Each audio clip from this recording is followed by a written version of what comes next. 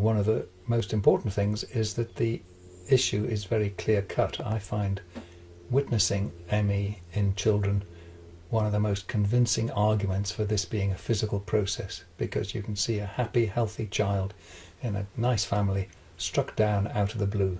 That's what makes it seem like a physical illness and helps us to argue against the psychiatric view of this condition, which has done so much harm for so long.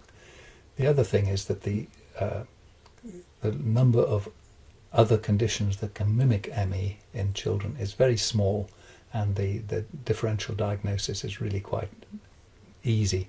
So it's not as difficult as it is in adults to be sure that the child has got ME.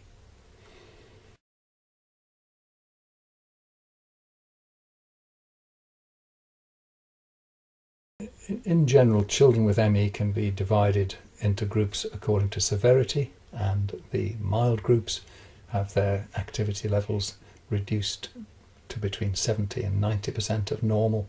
The moderate have from 40 to 70% of normal, and the severe have from sort of 10% to 40% of normal. And then the very severe, which is a very unfortunate group of patients, is the very severe, bedridden for long periods of time, and that is someone who's below 10% of normal activity levels.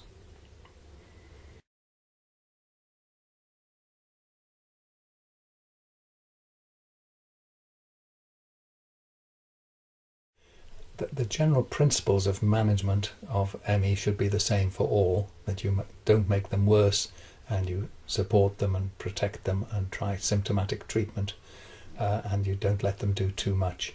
But some people believe in the efficacy of treatments like graded exercise and cognitive behavioural therapy. Now the evidence for these has only been done in people who are mild to moderate and are ambulant.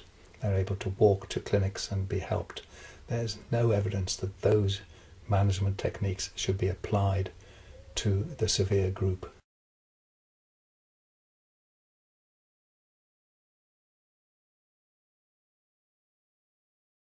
When you're handling a case of paediatric ME, there are a lot of things you should be aware of. There's for instance, there's the influence of the extended family.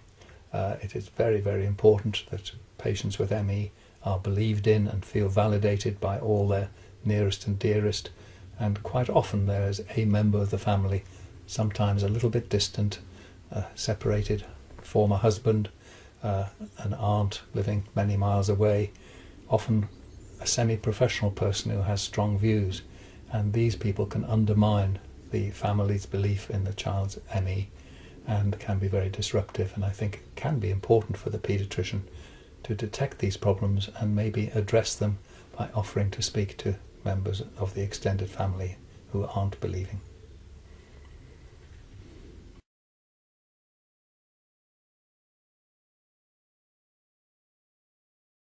When a paediatrician first sees a new case of ME, he should do a battery of routine tests which would exclude all common or rare conditions that might be mimicking the condition. In addition, if they're following the child up for several years, they should consider repeating that battery of tests after 2 or 3 years, because children can still develop other conditions on top of their ME, and follow-up, of course, is important to make sure that you haven't got the diagnosis wrong. But clinical assessment is probably more important than a large number of tests in this condition. Heeft u een vraag naar aanleiding van deze video? Reageer op YouTube of tweet naar @me-cvs Vereniging of mail naar wvp@me-cvsvereniging.nl. De beste vragen worden in een volgende video behandeld.